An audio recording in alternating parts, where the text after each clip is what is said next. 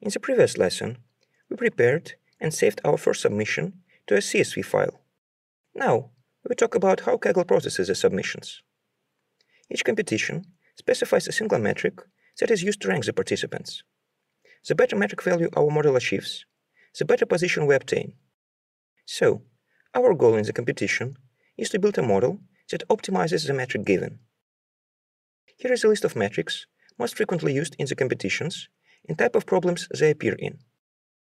While preparing the submission, we have to make predictions for all the observations in the test set. However, Kaggle internally splits test data into two subsets, public and private. This split is unknown, and it is the same for all the participants. During the competition, we could see the results and standings on the public test data. The private test data is only used to determine the final standings at the end of the competition. In the previous lesson, we prepared the submission file and wrote it to the disk. Now, we can go to the competition website and upload our submission. Usually, competitions have a limit of about 5 submissions available per day. Once we submit our file, Kaggle internally calculates the competition metric on the whole test set, but shows the result only on the public part. So, we see the standings on so-called public leaderboard, denoted as LB. On the other hand, private leaderboard score is unknown until the competition deadline.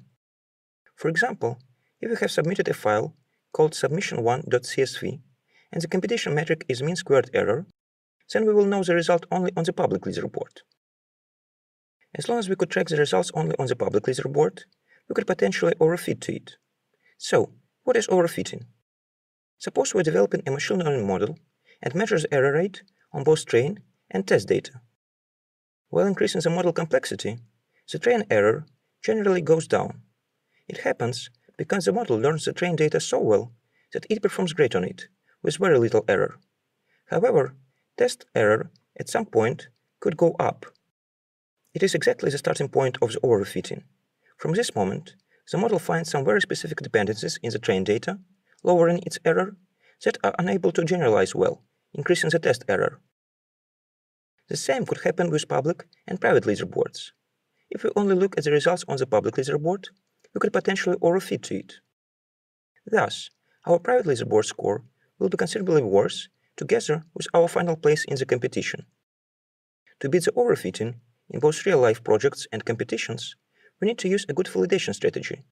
We'll talk about it in the next chapter. The difference between public and private leaderboard standings is called a shakeup.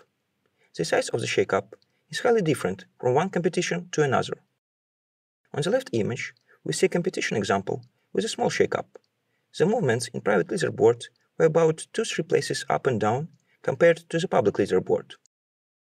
While the image on the right represents a competition with a huge shakeup. The winner of the competition had only 14/85 place on the public leaderboard. Now you are aware of overfitting and the difference between public and private leaderboards in Kaggle competitions. Let's explore the overfitting on